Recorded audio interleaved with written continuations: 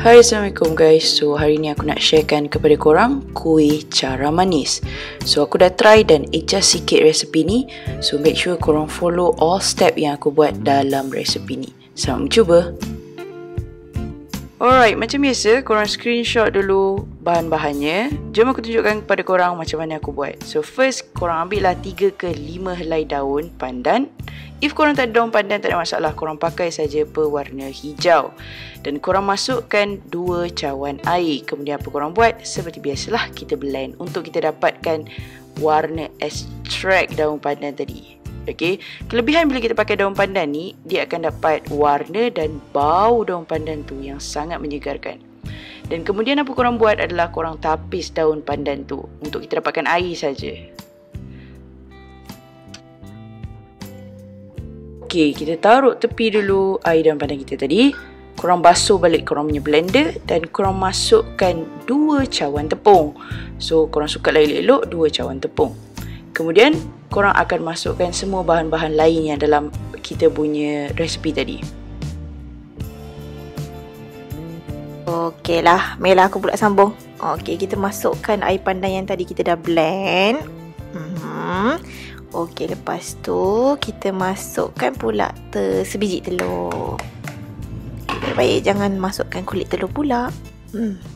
Okey. So untuk resepi ni aku guna sebiji telur je tau. So ada resepi yang guna 2 biji telur. So untuk orang yang tak suka hanyir, better guna 1 biji telur je lah. Okey, kita masukkan garam pula. Secubit garam bagi rasa lemak sikit. Okey. Dan lepas tu kita masukkan 3/4 cawan santan. Okay. So nanti ada sedak-sedak yang kat dalam cawan tu kan. Kau letaklah setengah cawan, bersih-bersihkan, masukkan dalam tu. Supaya dia tak terlalu likat. Dan kita blend lah. Ok, dan kita pun tuanglah kat dalam bekas. Kau kena tengok kelikatan dia tu. Cair je, jangan terlalu pekat. Kalau pekat, bila kau masak, lepas dah sejuk tu, dia keras tau. Ok, dan kita panaskanlah acuan tu. Sementara tu kau tengok. Cair je, macam buat lempeng. Cair sikit lagi boleh lempeng. Ok, so letak sikit minyak supaya dia tak melekat lah. Pakai daun pandan lagi wangi. Tonyo sikit. Okey, lepas tu kita pun hacukanlah masuk ke dalam tu. Okey, hati-hati jangan comot-comot. Tak cantik. Sorry lah, ini buruk sikit acunya. Dah berapa kali masak kan? Lepas tu, dah acu tu korang boleh letaklah gula icing ataupun gula halus lah. Korang jangan letak gula kasar. Nanti dia tak mencair. Bila kau gigit tu kau rasa gula yang keras. Okay. Sedap je.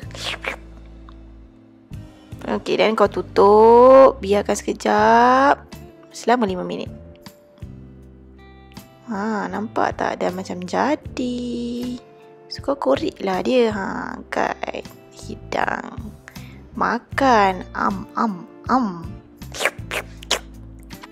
Macam mana korang nak tahu kuih ni dah masak? Korang nampak warna dia sekata je. Tak ada yang hijau pekat, hijau cair. Tak ada. Okay? So, dan lagi satu tips. Kalau korang tak nak dia melekat dekat acuan tu, setiap kali lepas korang dah angkat nak letak acuan baru, letak minyak. Nampak tak? Cantik kan? Sedap ni buka puasa makan pecah-pecah dalam mulut. Hasilnya Tara. Nyam nyam nyam.